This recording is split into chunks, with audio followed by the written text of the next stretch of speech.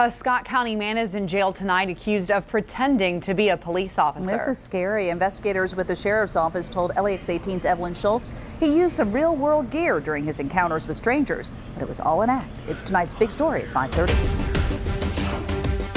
The investigation all started here at the Veterans Memorial Wildlife Management Area off Rogers Gap Road. The Scott County Sheriff's Office says this is where the suspect disguised himself as a police officer. Detectives say Zachary Trussell used a fake police vest and a very realistic pellet gun. He approached people who were fishing and identified himself as law enforcement.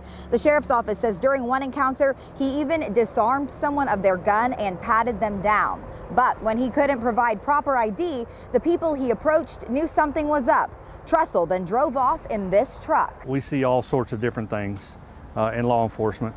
But, you know, when somebody brandishes a gun like that, everybody's thinking, oh, you know, he could have went anywhere. That's why we're asking the public, if you've ever had any interaction with this guy, please let us know. The pellet gun here this is the one that he actually was wearing when he was the same light, same everything.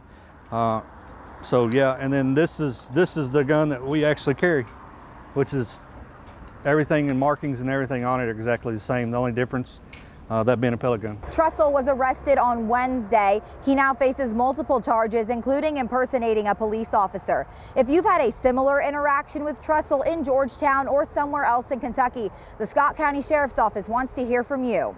In Scott County, Evelyn Schultz, LEX 18 News.